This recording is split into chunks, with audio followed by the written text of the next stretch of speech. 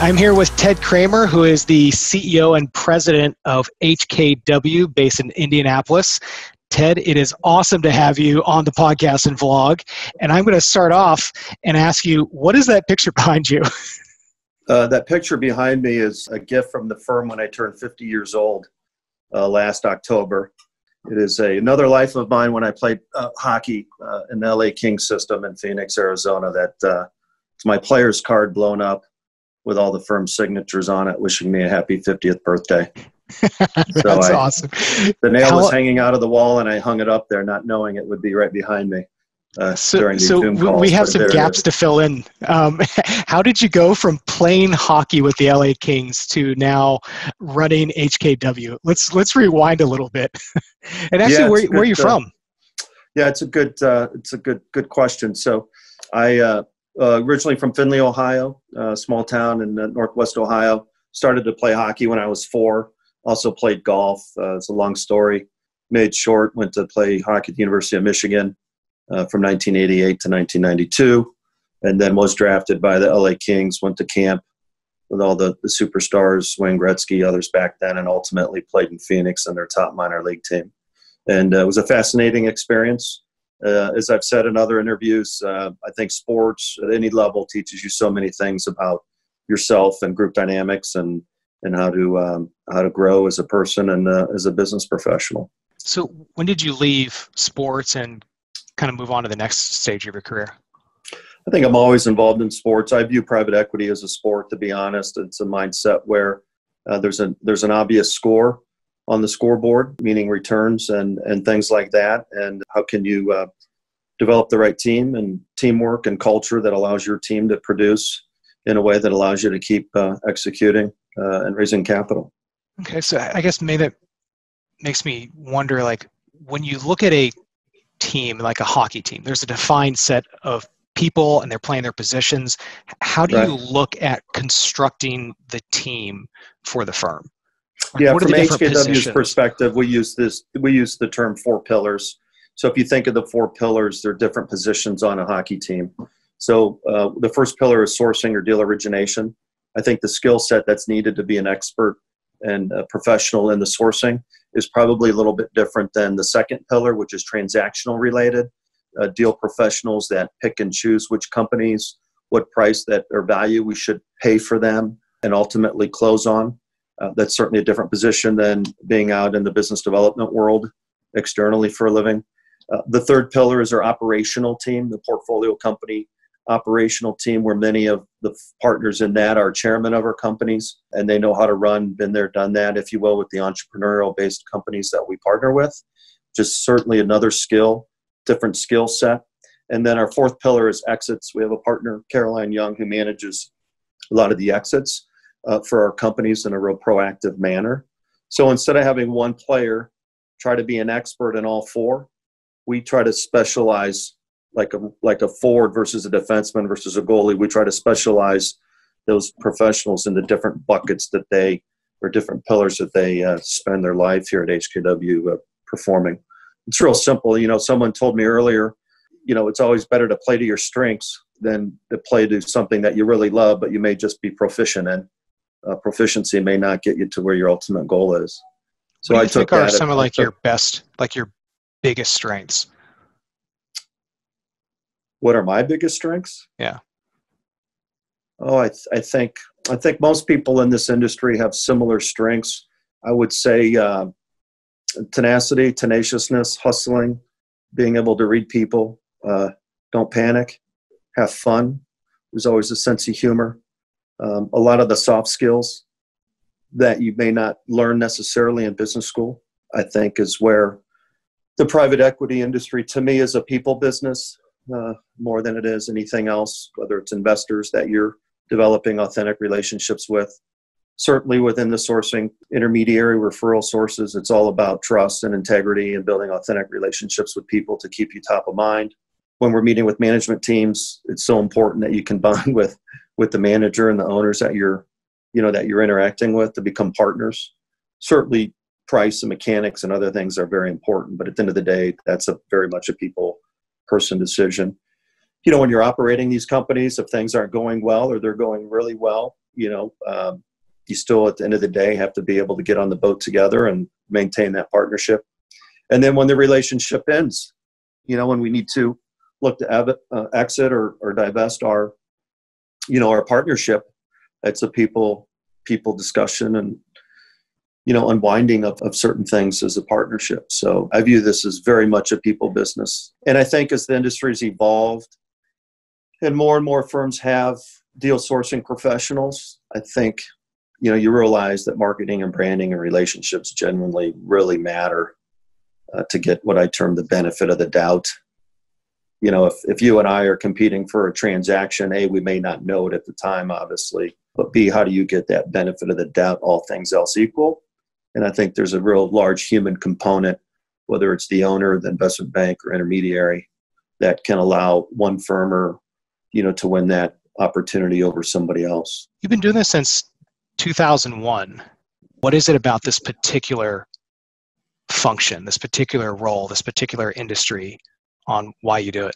I guess the first thing that came to my mind is I like to win, and I like to win with the people that are part of HKW and those that are coming to HKW, whenever that may be. I think just the competition and the athletic spirit that the private equity industry allows for is exciting for me, as exciting as just watching the number of entrepreneurs around North America and all the people that they hire and all the growth of business and things like that they do is really neat. And times it's fascinating to see how businesses are very successful doing some just real simple things right, hiring the right people, doing what they say they're going to do, and executing real efficiently.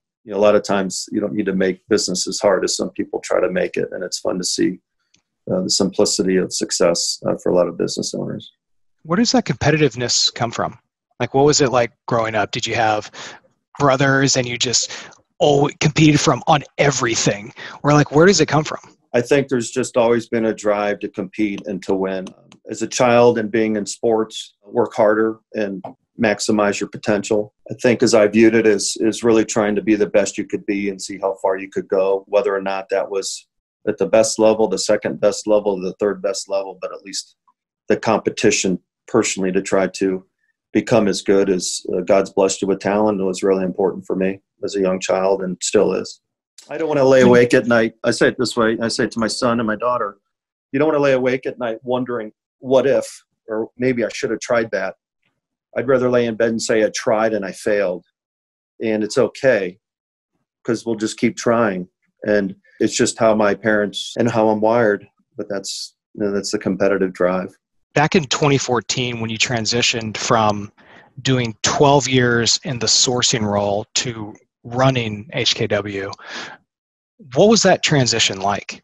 And were there people that kind of guided or assisted with kind of making that move from sourcing role to running the firm? Yeah, I think it speaks to just the culture and the heritage of HKW. The prior leaders, Glenn Skolnick and Jeff Wood, we have processes in place for the senior partners and leaders to transition out of the firm at a particular age within the firm. So the culture of our firm, I can't speak to enough that the transition and evolution was really not, I felt, pushed me forward to lead the firm. Personally, I was humbled, honored, excited, absolutely nervous, confident, all the feelings one would get or I would get before playing, my first pro game or my first college game or a Final Four game and NCAAs. You've got all that stuff going on and, you're really just trying to, as I alluded to earlier, play to the firm's strengths, but also evolve as all firms need to evolve and trying to figure out what are the correct evolution points to begin to modify the firm. My partners have been tremendously supportive. I feel we're all partners. We're all heading in the same direction. There's 3 or 4 decisions in a calendar year that I have to make independently of the partners. But other than that, I view us as really kind of full steam ahead. When you look at your whole career and, maybe an earlier mistake that set you up for a future success or things that just really helped you grow as an individual. I think everyone has mistakes. Again, I come from the side that at the end of the day, my win-loss record's probably going to be a heck of a lot more losses than wins. I truly feel I only need a few wins to create a legacy personally and professionally. So there's just that mindset I have. So when I look at mistakes, I'm glad I didn't make that mistake.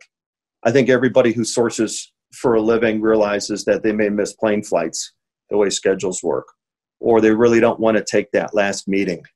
Or I told a person I'd meet him at the lobby at ACG for 15 minutes, but I got to walk across the hotel. And, the few times I've felt like doing that, I've forced myself to go. And it's wild that I have 3 platforms that we closed by taking those meetings or forcing you to follow through on a commitment you've made for folks that you may just have met or what have you. That's actually how I got my job in banking. I was in Shanghai and I didn't want to go out. I was like tired of like, you know what, just do this. Like, you never know what can happen.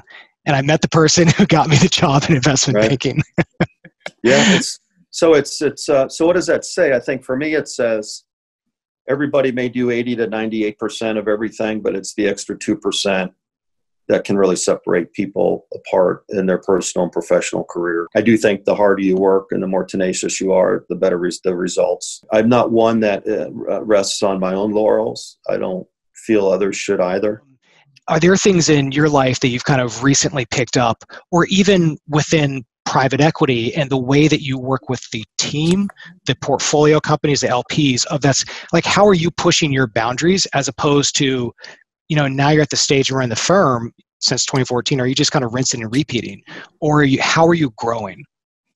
Yeah, I guess this is a big hockey and even golf. I've been wired to, and I believe it, you're only as good as your last hockey shift. So if your last hockey shift, whether it's high school, college, pro, wherever, isn't that good, then maybe you don't get to go back on the ice. Or, so I view that we're only as good as our last investor meeting, our last investment banking meeting, our last investment. And that's how I think you can continue to evolve and push yourself as the leader, but also evolve your team into realizing that change is just normal and the evolution. It's not masterful change all over the place, but just a slightly every day try to get better and improve. I think our team knows what our goals are. We've identified, concretely I think the evolution has been, there's a little more metrics around what we're trying to accomplish that are measurable in all 4 pillars. So we have more concrete ways of trying to get there, measuring ourselves. How do you structure your days and your weeks? Because it seems like because of the sports background, there was such a regimented schedule that led to your success and the discipline. So I'm curious to know, how do you approach your days? I mean, I know it's a little bit different under now. The virus. But generally speaking, do you have kind of like habits and routines that have really contributed to you being able to do what you do day in and day out? Yeah, I think everybody has them, whether they're conscious of it or not. But for me, sure, I like to get up and work out early just to wake up and get the kinks out and just sweat and get ready. On the road, typically Tuesday to Thursday before the crisis has started. So travel around and do meetings and maintain investor and investment banking meetings. Always coming back typically Thursday night. Friday's typically a quiet admin kind of a day, or reconnecting with the family and things like that. But yeah, my routines are, I think everyone has superstitions to a certain extent, but it's, you get on that treadmill and you just keep going. But I don't stay out late. I try to exercise the stress off. And the coronavirus has been a little different. It's certainly been an evolution for many of us.